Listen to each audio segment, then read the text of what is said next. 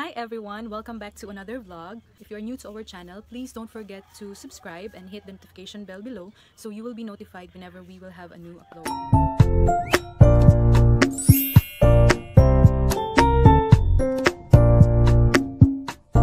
So today is my laundry day.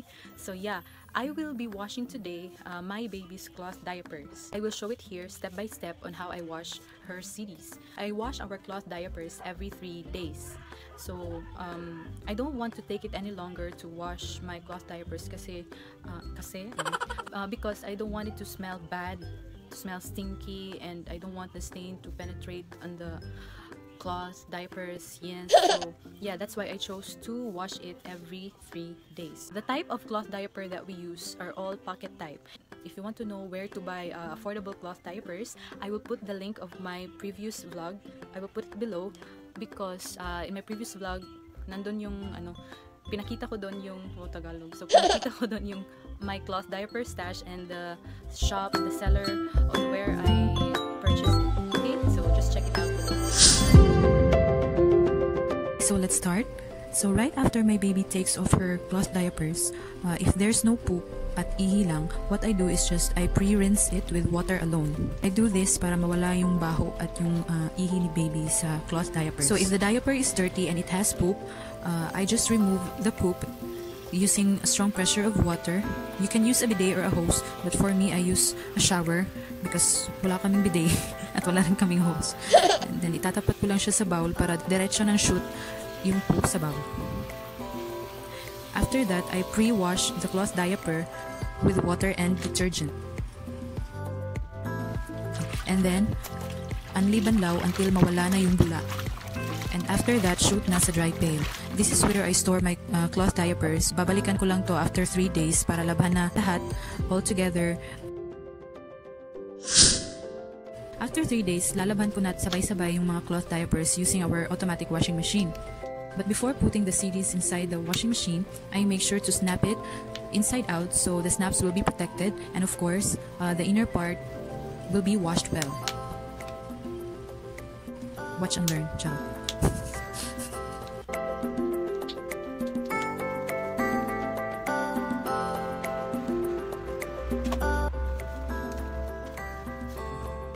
So, isasalang ko na yung mga cloth diapers sa washing machine. Time to get in. So before washing it with detergent, I pre-rinse it first all together, just a cycle. I'm just gonna run a cycle with just water alone para mawala talaga yung mga residue, urine residue, yung amoy and everything. Just one cycle. So yeah, wait lang tayo hanggang matapos. We're done with pre-rinsing. So check ko lang yung ibang cloth diapers na nabali. Ayusin ko ulit. And ganyan. So it's time to do the normal wash. I'm adding the detergent. No Fabcon and no bleach. I also want to add baking soda because baking soda neutralizes acidic odors and it softens the diapers. With my experience, wala talagang amoy yung mga cloth diapers pag nilalagyan ko sila ng baking soda. After adding the detergent and baking soda, isiset ko na yung washing machine sa settings na nakasanayan ko.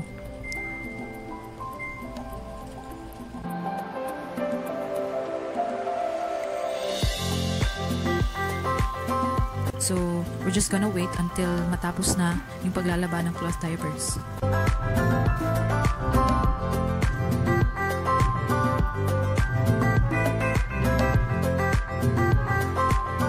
So, it's done. Yes! Check ko lang kung nag-dry na ba siya. So, tatanggalin ko na yung snap niya para mahang na. Yes, ganyan lang. So, now it's time to hang them. Always remember to hang the CDs horizontally to avoid the garters to relax. Pwede rin naman na pa-vertical ang paghang kasi na-spin dry na naman siya, but I still chose to hang it horizontally para, you know, sure ako, para sure balls. So yan, nandiyan na siya. Tinatapat ko na siya sa Mr. Sun. So if there are still stains on the CDs, don't worry because Mr. Sun will remove it. Yes, that's one of his superpowers. And you can also add lemon if you want your CDs to whiten or to be bright.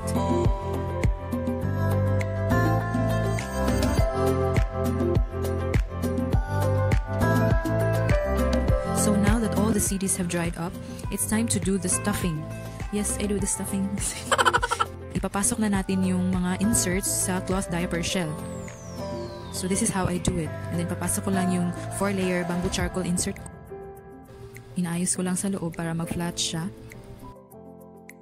And then, isa-snap ko lang siya para malinis at maayos tingnan. Next is my 3-layer microfiber inserts. So if you have noticed, I have bird's eye lampin included sa pag-wash ko ng cloth diapers. I use this because nirarap ko ng lampin ang aking mga 3-layer microfiber inserts because my baby is now a medium to heavy wetter at hindi na umaabot ng mga 2 to 3 hours ang insert na ito compared to my 4-layer bamboo charcoal na insert. So yeah, yan lang yung ginagamit ko because bird's eye lampin are so affordable and I still don't want to invest on any mamahalin na mga boosters. So ganyan lang yung ginagawa ko. So ipapasok ko na. What I do is that I fold it first before ko ilagay para hindi ako mahirapan. Ganyan lang.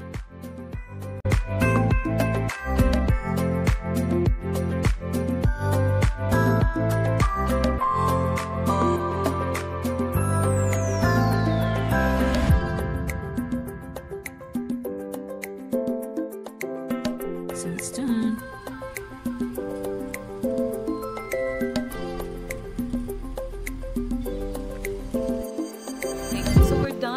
So that's my routine in washing my baby's cloth diapers. So disclaimer lang po, this method that I used worked for me, but it may or it may not work for you, especially if your baby will be experiencing problems like rashes or UTI or hindi sila comfortable while wearing the cloth diapers. So yeah, you really have to look for the best routine in washing your baby's cloth diapers. And so far with our experience, we never experienced these kind of problems. So I think that hiyang lang kami sa method na ito. So yeah, we stick to this method in washing our cloth diapers. So that's it. I hope you've learned something about washing cloth diapers. And for those who are expert, why am I so oily? Okay, so for those who are expert in cloth diapering, kung may mali man ako sa mga nagawa ko sa paglalaba, please comment down below. Or if you have comments and suggestions on how to improve my routine. And of course, for those who have questions, again, I've received a lot of questions as well as compliments regarding cloth diaperings with my previous vlog. Feel free to drop your comments below or just PM me in Messenger. So yeah, that's it. Again, please don't forget to subscribe to our channel and like this video, of course, and hit the notification bell below so you will be notified whenever we will have a new upload. Okay, so that's it for now, guys. See you on our next video. Bye!